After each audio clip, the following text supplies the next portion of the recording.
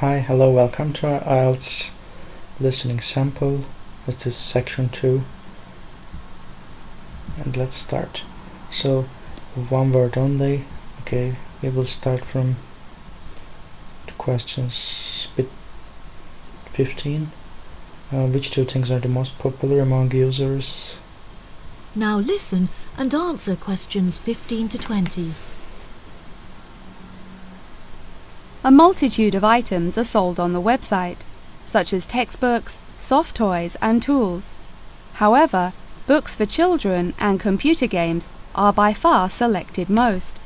The exchange process itself is not as complicated as it might seem.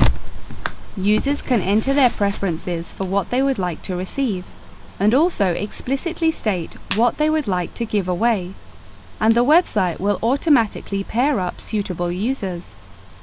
If, however, a user doesn't want to give anything away, but would simply like to buy something, Barter Online UK does support a secure online payment system, where users can perform a normal monetary transaction.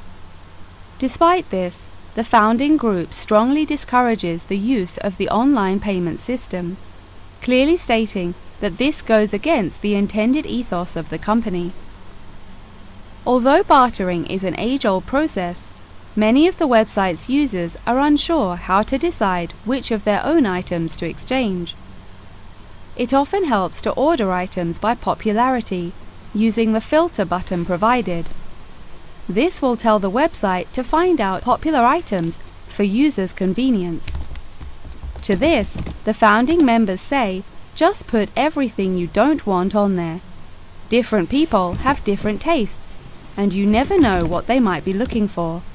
In order to aid registered users in their exchanges and to provide them with assurance, the founders recently added a new feature whereby on completion of an exchange, users will be encouraged to provide each other with feedback.